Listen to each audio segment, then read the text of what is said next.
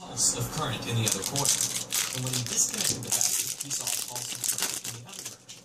He realized that current was induced in the second coil only when the magnetic field through it was changing, and if they hadn't been wrapped on the same ring, Faraday may have noticed that the two coils repel each other when the current is induced, and that's due to the interaction of their magnetic fields.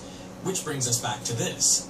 Through the bottom coil, we are passing a huge electric current, 800 amps, which alternates in direction 900 times per second. This ensures there will always be a changing magnetic field above the coil. Instead of a second coil, we're using the aluminum plate, but the principle is the same. The changing magnetic field induces currents in the plate that create an opposing magnetic field, so it levitates.